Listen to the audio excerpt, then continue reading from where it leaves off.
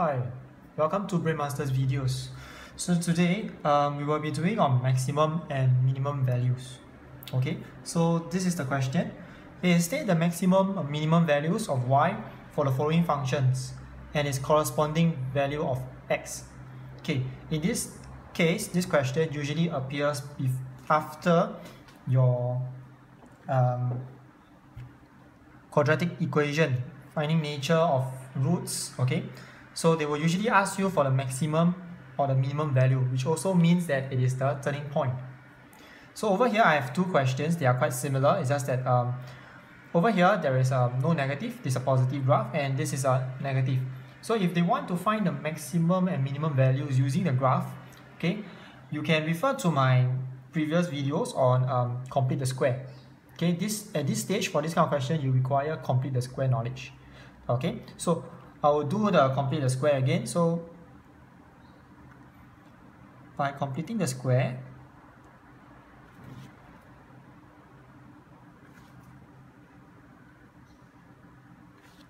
so what I have is I have a skeleton usually. So y equals to x squared minus 2x, okay, plus something square minus something square plus 4. Okay, so the number here will be 1. So by working this out, okay, the first 3 will give me my x minus 1 whole thing square. Simplifying the last part, that will give me positive 3. So after completing the square, this is what I have. Okay, so this is the equation originally by changing it into the complete the square form, and from here we will be able to find our maximum or minimum point. Okay, so in this case, this is a positive graph, means that it's a happy face. Alright, so since it's a happy face, we are actually finding the minimum point, the lowest point actually. So how do we get a point? Okay, so minimum point for this one, we have to achieve a 0 here. In order to achieve a 0, I need to let x become 1. And once this becomes 0, my y will be equals to 3. So my minimum point is 1 and 3. Okay, so the minimum value of y is 3 and the corresponding value of x is 1.